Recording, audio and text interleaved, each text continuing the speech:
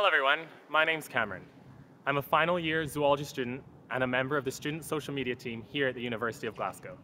And today we're trying out our brand new 360-degree camera to give you a virtual tour of our campus. The university was founded in 1451 and is the fourth oldest university in the English-speaking world. It was originally located in the High Street in the city centre and moved here to Gilmore Hill in the west end of the city in 1870. Today I'm in the West Quad, one of the most picturesque areas on campus.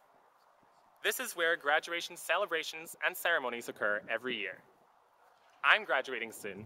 However, there is a rumor that if you stand on this grass before you graduate, you fail all your exams, which I hope isn't true.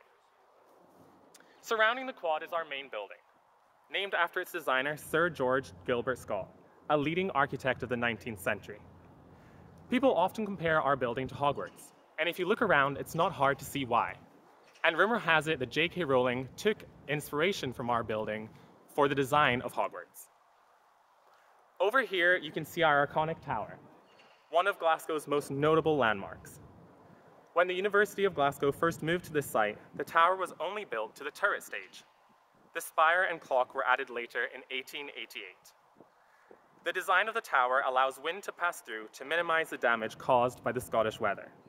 The iron spiral stair inside the spire has 86 steps in total, and there are 3 main bells inside which ring daily.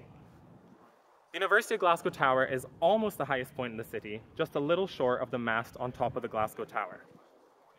If you look over here, you can see the Memorial Chapel, which opened in 1929.